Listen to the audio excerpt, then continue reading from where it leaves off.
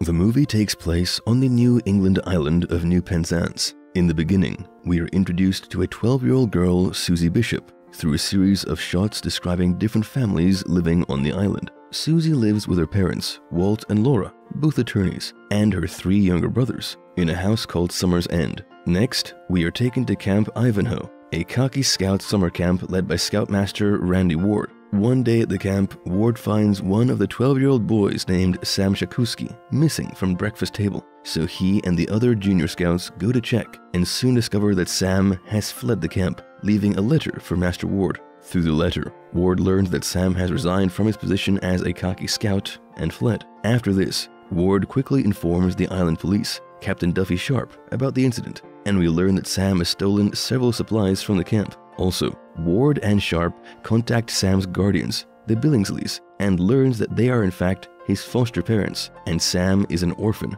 with a history of behavioral issues at home. They're also surprised to hear that the Billingsleys no longer want Sam back because of his emotionally disturbing behaviors in the past. Having no options left, Scoutmaster Ward tells the khaki scouts to use their skills to set up a search party and find Sam. They also enlist the help of the scout dog, Snoopy, as the boys begin their search. On the other hand, Captain Sharp begins his own search, going door to door to ask the neighbors about Sam. Next, we see Sam rowing down in a small canoe with supplies and a rifle from the camp. After a while, he docks his canoe and leaves with a backpack. After covering the canoe, he then meets Susie in a field, and we learn that both of them had planned to run away together. The scene then transitions to 1 year earlier in St. Jack's Church in the summer of 1964. Sam and Susie, both introverted, intelligent, and mature for their age, meet during a church performance of Noise Floodle. Soon after their first meeting, they become pen pals and begin writing letters to each other.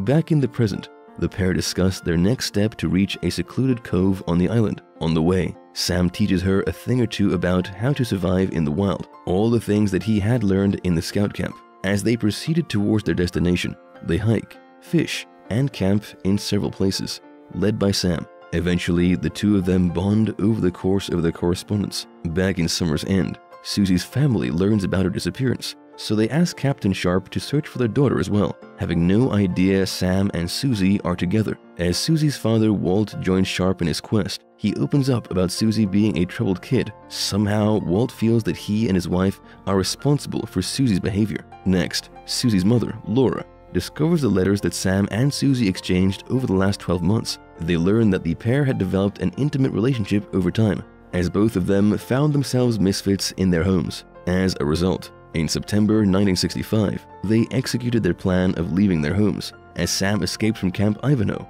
while Susie runs away from Summer's End. On the other hand, Captain Sharp and Susie's mother Laura have an affair that is well known to Susie. Although they think that Walt has no idea about their affair, he is already suspicious of them after catching Sharp outside their house several times. One day, while searching through an open field, the khaki scout group finds a can of cat food that was brought by Susie for her cat. Captain Sharp quickly deduces that the pair is nearby and splits the group to diversify their search. They even take the help of a stunt plane to fly nearby the island in search of the pair. Meanwhile, Susie and Sam realize that the scout group and the police are looking for them as they continue their journey. Eventually, a group of khaki scouts discovers the duo in the forest and confronts them to surrender. When the pair refuses to surrender, the scouts' de facto leader, Redford, hurtles towards them in his motorbike as Susie loses her temper. During the resulting altercation, Susie injures Redford with a pair of scissors, causing the scouts to flee in fear. However, Susie feels guilty about her temper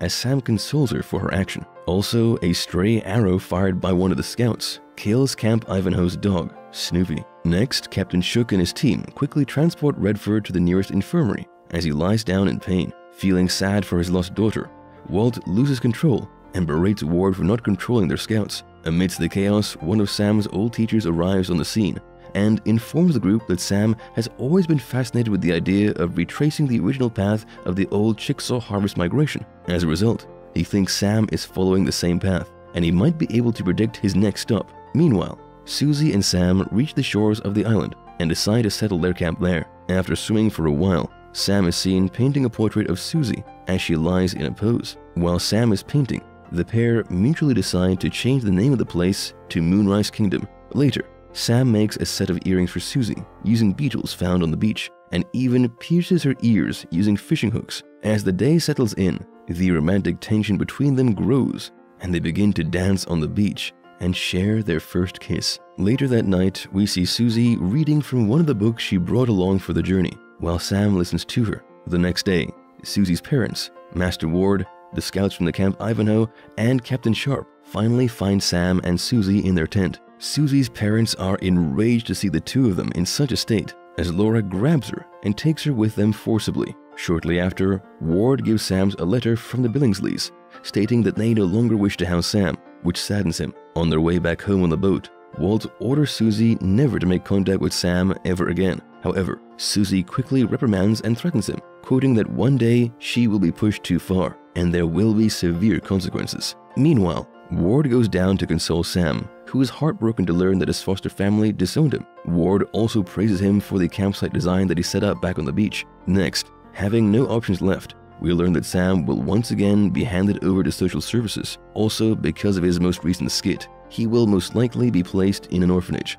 and possibly treated with electroshock therapy. However, until the people from the social services arrive, Sam is made to stay with Captain Sharp. While his time together with Captain Sharp, they talk about each other's life as Sam is offered some beer by Sharp. Meanwhile, back at Camp Ivanhoe Treehouse, the scouts talk about Sam's future as they start worrying about him. Eventually, they have a change of heart and decide to help Susie and Sam so he doesn't get sent back to the social services. Next, Laura sneaks out of her house to meet Captain Shook to put an end to their affair. Meanwhile, the scout boys sneak into her house to help Susie run away. From there, they pay a visit to Sam to inform him about their plan to help the pair get off the island. At first, Sam rejects their help, but eventually comes to their terms when Susie shows her face. Together, they paddle to neighboring St. Jack Wood Island to seek out the help of Cousin Ben, an older relative of one of the scouts. Back at the summer's end, Laura and Walt apologize for their harsh behavior toward one another, especially Laura. However, it is clear that the couple no longer wishes to stay together any longer. Soon,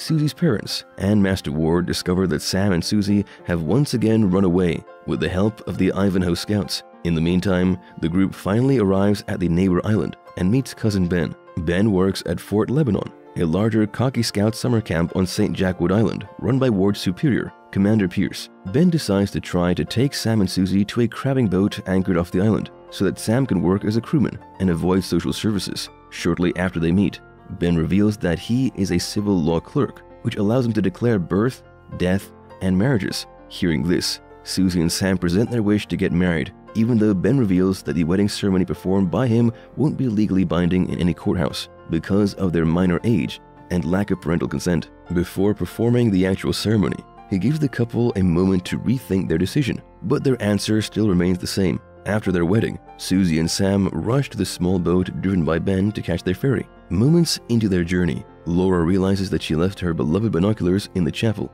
and Sam is compelled to retrieve them. However, upon returning back, Sam sees the binoculars under Redford's possession, who has no intentions to return it back. Having no options left, Sam is forced to attack him and retrieve the equipment, as Redford alerts the entire camp about Sam. As a result, Sam and Susie never make it onto the crabbing boat, as the entire Fort Lebanon scout group starts pursuing him. Soon, Sam is reunited with Susie and his friends as they try their best to evade the chasers. Eventually, the rest of the concerned parties, Captain Sharp, Social Services, Susie's parents, and Master Ward, are informed about the incident. Shortly after, Master Ward arrives at Fort Lebanon and asserts command of the scouts as they all engage in the pursuit of the young couple. Amidst the ongoing chaos, a violent hurricane and flash flood strikes the island, forcing everyone to take shelter in the St. Jack Church. Meanwhile, Sam, Susie, and the rest of their group also arrive at the church where they first met. After successfully locating them inside the church, Captain Sharp goes after Susie and Sam